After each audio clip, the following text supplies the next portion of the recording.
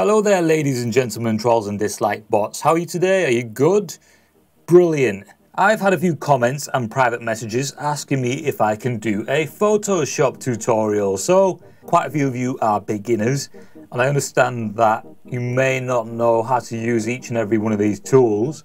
I'm going to keep it simple. I'm going to start off with like just 2, maybe 3 of these tools, and maybe we'll go from there. We'll see how this turns out. If I get more than 40 likes, I'll do another one. So I'm going to choose this polygon lasso tool, and I'm going to turn up the feathering to, I'm going to put the feathering on about 0.5 pixels. Basically, that means that the edges of the selection you make will not be sharp. It'll sort of fade off. It'll be a smoother edge, and yes. So let's start off by making a selection around his mouth. Now, you can make it as rough of a selection or as smooth of a selection as you want, so long as you select around his mouth.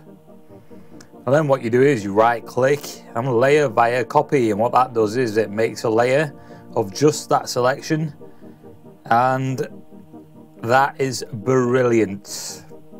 So it's straightforward so far, isn't it? Is it not? Is it a little too difficult? Just rewind and redo if it is. So we now go to the move tool. You can just press V for this, or Control on the keyboard. You move the layer to where you want it. Duplicate it. Put the second one where you want it. You can lower the opacity to see behind the layer, which is quite handy. So now we go down to the eraser tool. Just mess around with the brush size and the hardness. So with the opacity on 100%, this is what happens. You don't want that, so turn it down to about 30%. Zoom in a little bit, and then what you want to do is you want to go around the edges of each of these layers. Just getting rid of the bits you don't want. My cat sneezed. What are you sneezing for, cat? So just get rid of the bits that you don't want. Fairly straightforward.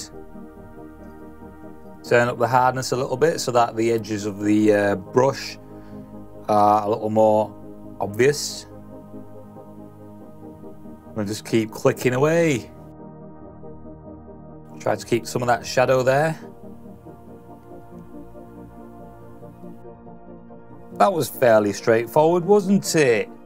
If you have any questions or anything, ask me below and I'll do my best to answer them. If we get more than 40 likes, I'll do another video for sure. If not, I will think about it.